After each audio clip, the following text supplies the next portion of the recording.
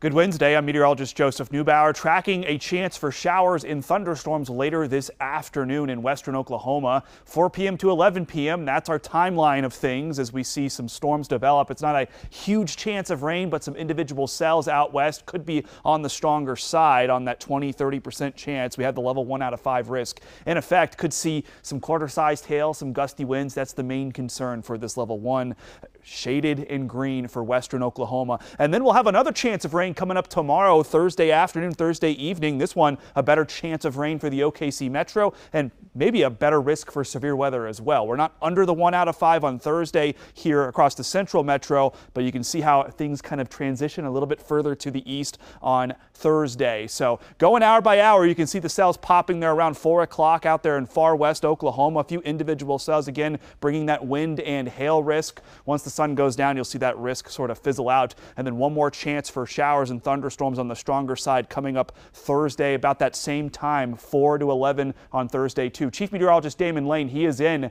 later this afternoon and evening. He's tracking this thunderstorm chance live here on KOCO 5. Tune in.